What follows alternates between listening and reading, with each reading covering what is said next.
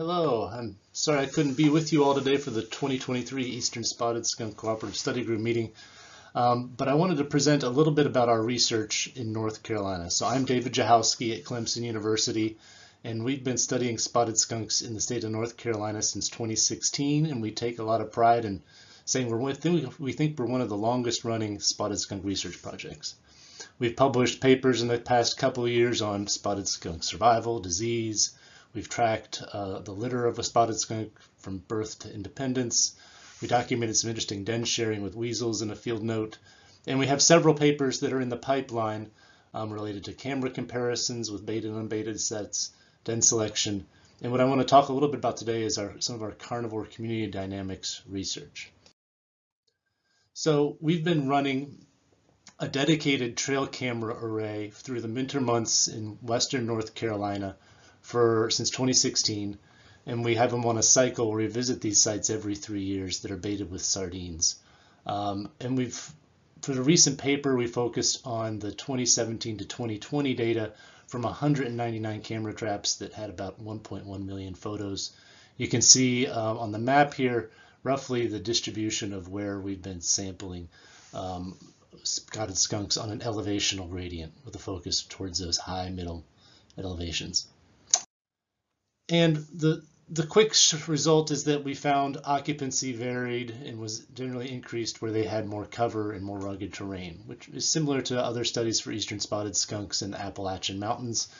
Not very surprising that on its own, but what I think is really unique about our study is how we used all of the data, not just the spotted skunk data, to try to look at factors influencing the occupancy of the entire carnivore guild in the mountains of North Carolina. And we also accounted for data where we had capture rates on the photos of deer, rodents, and rabbits. And we were really looking at 4 hypothesized drivers of carnivore community dynamics in this system. So spotted skunks, but also all the other carnivores, and how interspecific competition, habitat heterogeneity, food availability, and anthropogenic disturbance influence those. And on this screen, I have some details about how we actually measured those with our analyses. I won't get into the details of how structural equation modeling used occupancy, but I wanted to just highlight some of the results in our brief time here.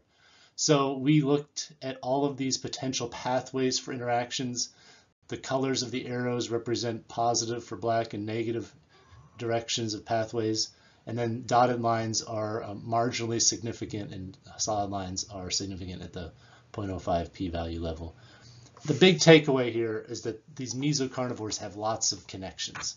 Particularly spotted skunks down here are influenced by rabbit availability, the presence of striped skunks, habitat complexity and vegetation density, road development, ruggedness of mountains. And you look at some of our larger carnivores like black bears and coyotes, and there aren't as many connections.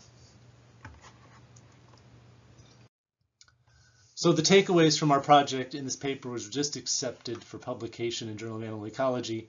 The citation down below is that spotted skunks have a lot more connections and respond to the ecosystem than other carnivores in our system, and they're sensitive and likely excellent indicators of ecosystem level change. And I think this is interesting and important right now because we're seeing similar results from other spotted skunk studies across their range. So the island spotted skunks off the coast of California, it's been really interestingly documented that island fox and island spotted skunks are tightly linked. And so when the decline of island foxes occurred in the early 1990s and through the 2000s, we saw a peak in spotted skunks, but now spotted skunks are actually quite rare on the island and there's concern about them. And Marie Tosa and colleagues out in Oregon found some interesting relationships related to diet. And she stated that western spotted skunks occupy a key position in those food webs, and they serve as a hub species that creates high connectivity across arboreal, terrestrial, and aquatic systems. So we're learning a lot about how important and connected spotted skunks are to the environment, which makes them really great indicators potentially. So I won't take any more of your time today. I just wanted to highlight some of those interesting findings we have forthcoming.